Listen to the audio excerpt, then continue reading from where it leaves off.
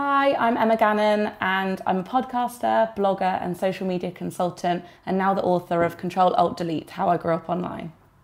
So the idea for the book is based on the fact that I was born in 1989, which is the year that the World Wide Web was created. So I thought it would be quite funny to write about all of my incriminating experiences online, such as the catfishing episodes that I experienced, MSN dating, and making friends with people online who didn't turn out to be who they were.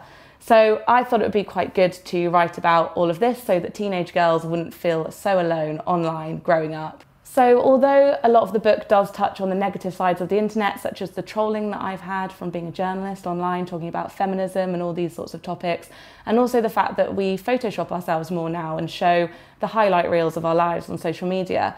But a lot of the positive sides of the internet comes through my book. The fact that I was discovered starting my blog 7 years ago, building up an online presence, I've managed to get noticed and get a book deal and launch my podcast off the back of it. So I talk a lot about getting an internet job and what that means, making money off having a career online and creating content, and just how you can turn the fact that you did grow up with the internet into a career prospect too.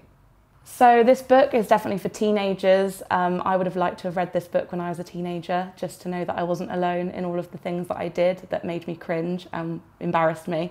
But it's also for the generation like me that grew up on the internet, so the 20-somethings out there who want to reminisce about the past and have a bit of a nostalgic read.